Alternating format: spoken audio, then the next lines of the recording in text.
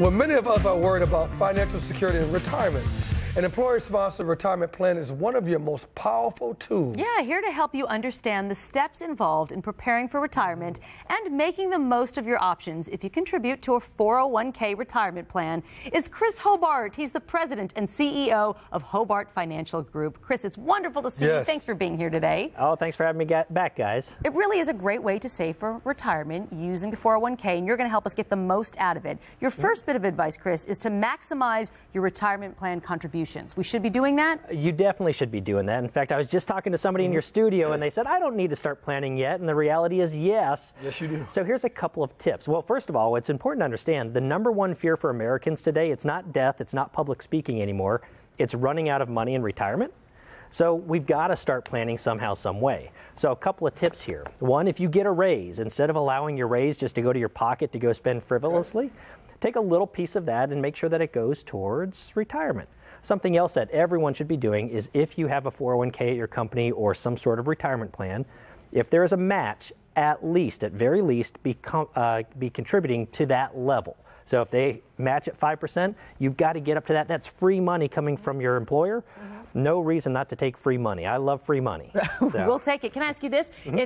Should you exceed that match if you can? I mean, is that a good idea? It is. Now, there's the big question. You should exceed that match if you can, but you should also make sure that once you hit that match level, maybe start saving some money outside of your 401k. Okay. That way you've got some money saved up for emergencies and different things that hop up that we don't necessarily plan for. You don't want all your money locked up in retirement, but once you've met that need over there, then begin to contribute more in the 401k. And that's why it's so important to understand your plan features. If you have a 401k plan, you need to know what's going on with it. Well, that's exactly it. Most people don't realize that they're paying money for their 401k. They think, oh, my employer is so nice, they pay for it. No. All 401ks have fees that you're paying for. The companies aren't just in business to do nice stuff for you. They're not that nice. Yeah, right. So ask your plan sponsor what the costs are. Find out what your investment options are. You may find that the costs are really, really high internal on these things. You also might find out that it doesn't have investment options that fit your phase of life or your risk tolerance. Oh, wow. If that's the case, you can ask your plan sponsor, can I roll my money out of this and stay working? It's what's called an in-service distribution, where you still work, you still contribute, but every once in a while you roll your money over into another plan, which is called an IRA or self-directed IRA. You can control costs, and you can also now have different options for investing. Okay, can you talk about what happens if you switch employers? Yeah, you know, it's. I think the number now is you'll have 11 different employers during your lifetime, so it's going to happen. So the options that you really have would be, number one, you may be able to keep your money with your existing employer. Now, some employers these days say, we don't want your money, take it. You got 90 days. If that's the case, you can either roll the money over to your new employer, or you can put it into a self-directed IRA. There's no taxes, there's no penalties to do that.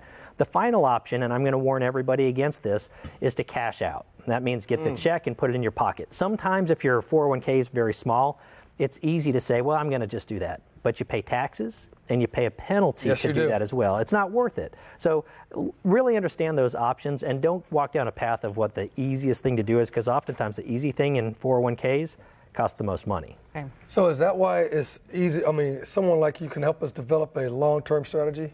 Exactly. Think of it like this. I was just traveling to New York City last week, and it was very nice when I hopped on the plane and the pilot said, hey, we're going to New York City and we know where we're going to land and we've got a plan. Now, the reality is during that flight, he may have varied a little bit here and there, but we knew where we started and we knew where we were going to end. Financial planners do the same thing, which is a matter of saying, where are you right now? Where are we looking to go? We're going to veer off the path a little bit, and that's okay. Emergencies happen, crazy things happen, but we know where we need to end up, which is our retirement date and how much money we need to have saved up to have a healthy retirement. Okay. You also say, Chris, to understand your investment risk. Yeah, now this is very important. See, most of the time when you take those risk questionnaires, people are trying to find out what your risk capacity is. So risk capacity means, oh, you're a 30-year-old guy. Boy, you've got a long time. You can take a lot of risk. You can take more risk. There's a problem with that. I know a lot of 30-year-old guys out there. They don't want to take risk. They're scared of risk. They saw mom and dad lose a lot of money in the market in 2008 and 2000. Their risk tolerance is much lower. So what's very important to understand is risk capacity and risk tolerance are two different things.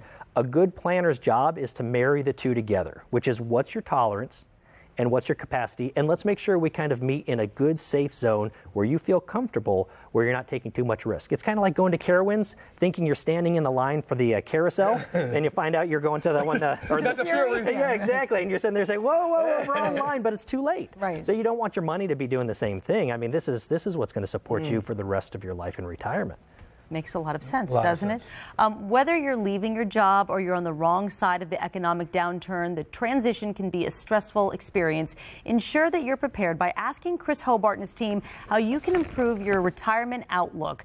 Get your free copy of this right here, Preparing for a Satisfying Retirement. Call 704-553-0123. Again, the number, it's on your screen, 704-553-0123. You'll get a free copy of this filled with all kinds of wonderful information that you'll want. Chris Hobart is simply the best. Thank you so much. It's great to see you. Thanks, guys. Love having you here. No doubt. Thank you.